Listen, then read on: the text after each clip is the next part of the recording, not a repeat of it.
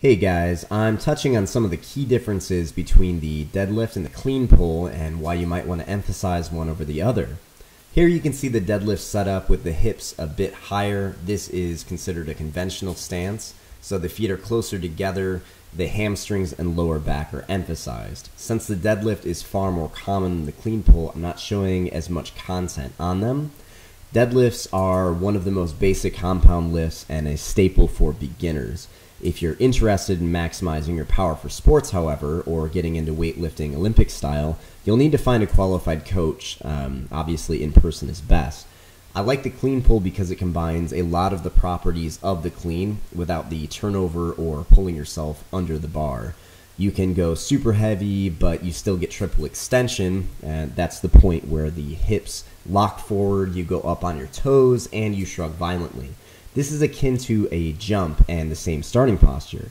Notice how the clean pull starts with the hips much lower. I've got my feet turned out further to get more leg drive.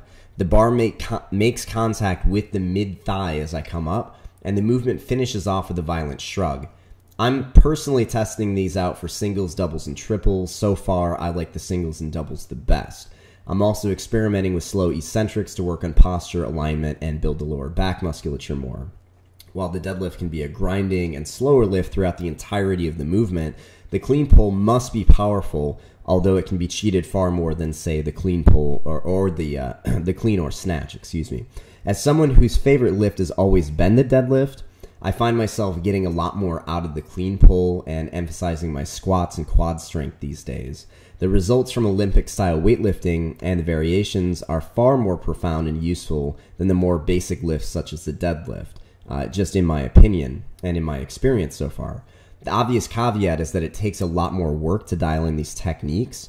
You can learn a deadlift in like one session and start adding weight immediately. The clean pull, however, requires a lot of lightweight work to get the form just right before actually pushing yourself. If you're not going to take the necessary steps to find a coach and get all the details correct, I personally wouldn't bother with it until you are ready. So, we've got hips starting lower, more quad involvement, powerful hip extension, a necessary speed element, and a shrug.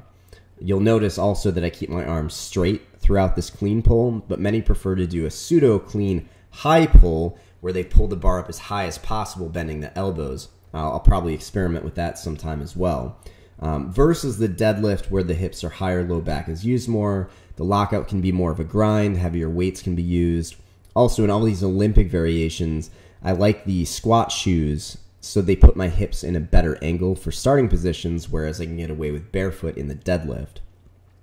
I'm just highlighting the profound differences between these two movements because I mistakenly used to think they were pretty much the same, and I think most casual trainees don't notice the subtleties either. So hopefully this gives you some insight into how different they are and who might want to do one versus the other. If you have any questions, definitely don't hesitate to reach out and I'll answer to the best of my abilities and from my experience. Thanks, guys.